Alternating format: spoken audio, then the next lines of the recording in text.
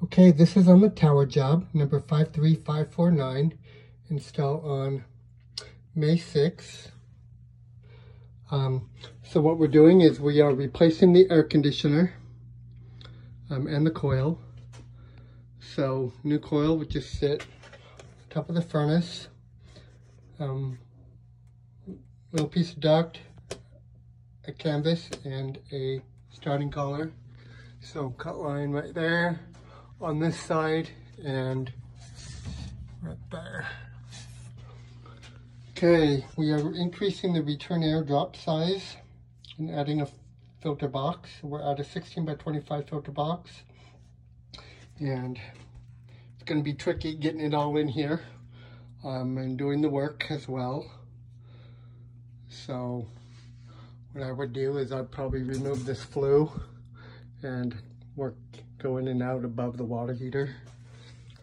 Anyway, so 90 canvas, piece of duct, and a starting collar. So on this starting collar, you can see those wires here. So our new duct is going to be, all the way here. And I brought it the back forward 4 inches just to try to make those wires work. I don't know what that'll do with those wires. I also have you're about where it's gonna mount right there.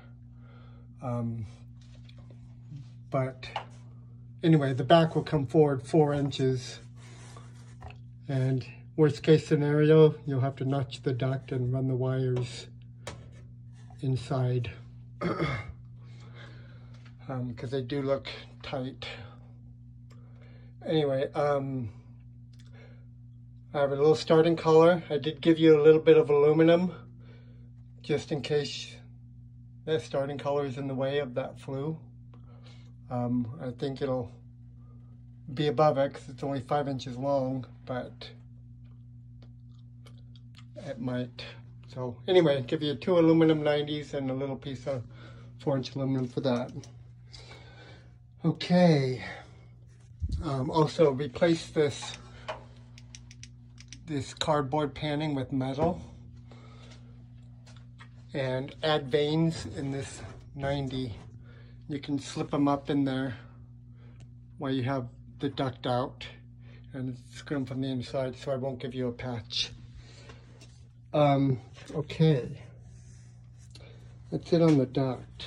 So on the AC, the breaker is right here. It's a 30 amp Siemens.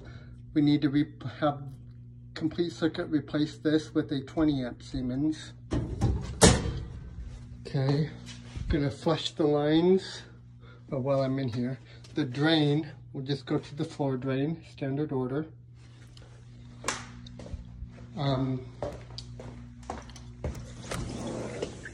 Okay, on the AC, I will tear this out today, and he wants to give it away, so I'll take it up to the front door. But he's gonna have all the cement ripped out today and have the whole backyard poured in cement. So originally I told him that the disconnect was going to have to move over, but this is all going to be cement, so we can just move the AC over here. Since it's all going to have its own cement pad, we'll have room here for the AC. So reuse the existing disconnect, flush the lines, no pad needed, and that is it.